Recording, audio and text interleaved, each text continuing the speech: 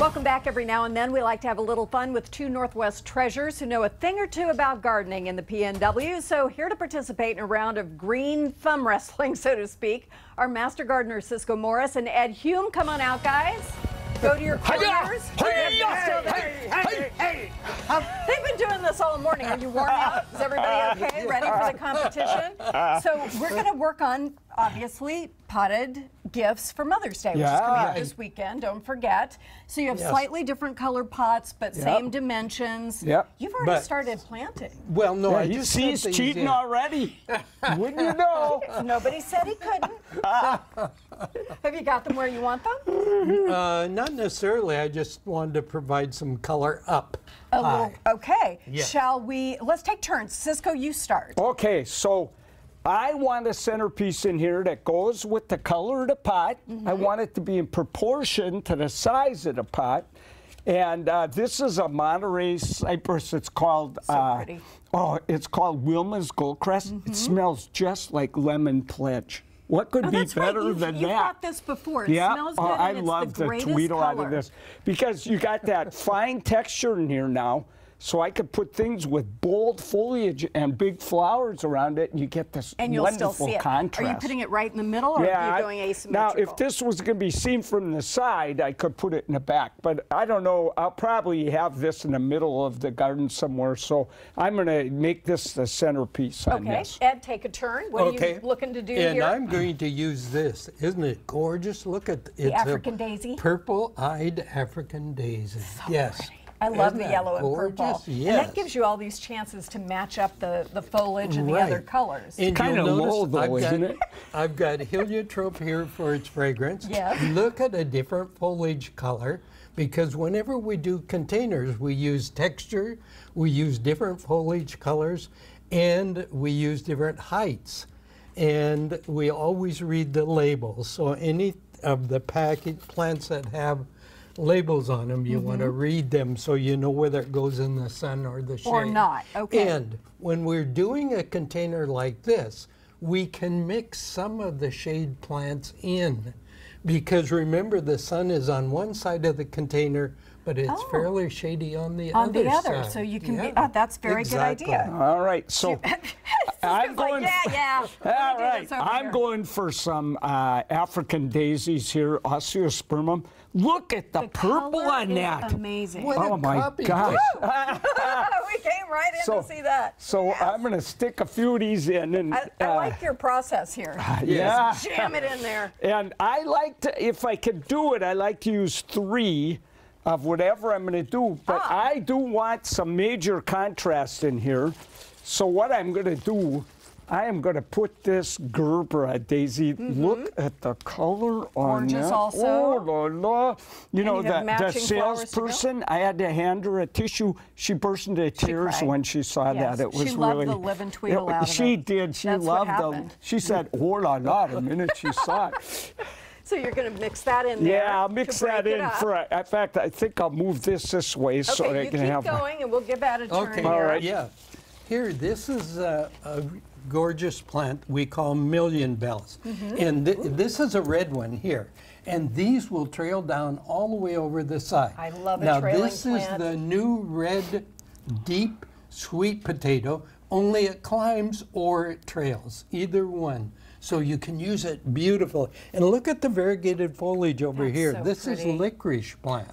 That is Isn't that pretty? It's a vine, actually. So that's a good lesson about trailing over the pot, but then also using the foliage. Don't just pack it with flowers. No, absolutely. But if you can pack it with flowers, it can be a huge, beautiful bouquet. If you want that look. Okay, hey, over here. Get over there.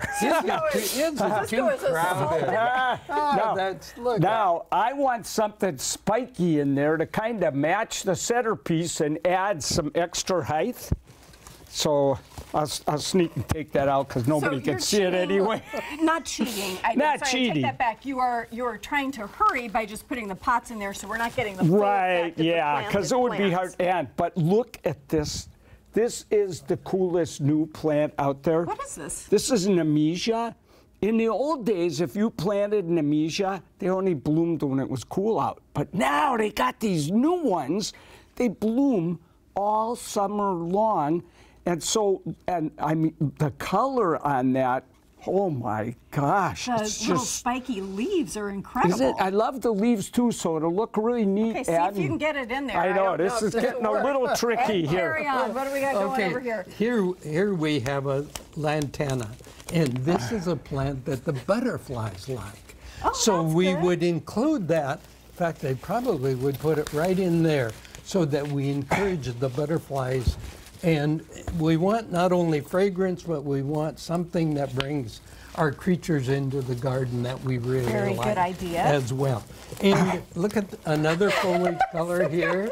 Yes. Just gonna need the some trouble baby with oil it. and the jaws of life to get that in there. The wax begonias. These are beautiful plants. They're easy to grow begonia that grows in sun or in shade. So if you have a border, for example, that's sunny and then all of a sudden it's shady, these are perfect plants. That'll go for great that with it. purpose. Yeah. So I've learned you can put a few shade plants in the pot, use your textures, and bring some creatures in with some of your plants. How are you doing over And here? taking them out of the pot helps.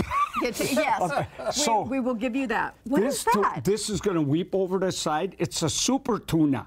So they grow really fast, and look at the black. I don't think my I've ever seen it. gosh. It's like black velvet. It's one of the coolest plants I've ever seen. So that'll look so cool weeping Coming down over the side. How of long the does pot. it take for it to grow? Not very long at all. Okay. It'll be blooming, you know, already blooming. So I'd say this will start weeping down in a matter of a week or two, maybe. Okay, good. So you've Yeah. got those to go in there too. And, Yep. and obviously, like you said, taking them out of the pot will Yep, help. and then I have 5 in there somewhere. Oh my gosh. Oh, yeah. So you went with the straight symmetry. Well, kinda. Kinda. Kinda. Well, I mean, that's interesting because you've got color match and a bit of symmetry going for you there. Yeah, You've got yeah. And kind I'm of a going to wild use garden another, look. yeah, here another foliage color, which is the Dusty Miller. And I would Dusty use Miller's a a shade good one. plant here at the back side. And this is one of the new varieties of Impatiens. And there are a whole bunch of new ones, by the way, that are really outstanding. All right, we're really down to the final minute, Okay. and I Okay. pronounce I this. think- No, I Wait a Oh my minute. gosh! Oh my gosh! Wait, Ed, there's one more thing that Ed needs in there because that's rabbit food right there. So go to it, buddy. And if you money in need his to wear pot. sunglasses to This look is- at mine, you Yeah, feel oh, free yeah. here. I don't This know. is a Mother's Day gift, see, It's so. just, I think the money in the pot was a pretty. Oh, that's cheap, that's cheap. I don't know. I'm He's sorry. bribing the I think judge. it's going to have to be Ed this time. Yeah, $110 I just made. Coming up next, sweet treats that are both gluten-free and vegan, made right here in the Pacific Northwest. We're going to sample the goods after this break. Nice job, gentlemen.